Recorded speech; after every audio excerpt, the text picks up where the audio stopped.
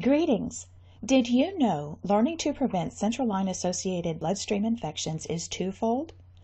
It involves not only learning what infections are and how they occur, but also what protocols can be implemented to prevent these infections. Welcome to the Central Vascular Access Device Infection Control Program created by PICC Excellence. This program provides essential information to help you understand what bloodstream infections are, how they occur, and what procedures can be implemented immediately in your facility to reduce and even eliminate central line-associated bloodstream infections.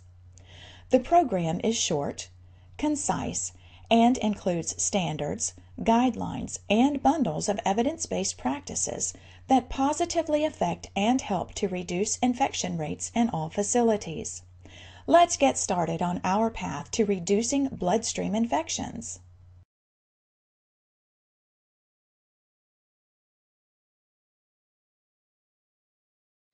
Let's start with a clear definition of what CVADs are. Central line-associated bloodstream infections are bacterial, viral, or fungal contamination that enter the body and colonize.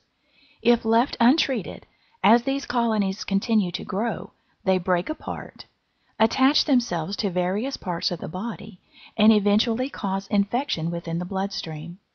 Sources that cause colonization occur on the skin, the hub, the catheter, within the infuse aids, or as a seeding from another body source.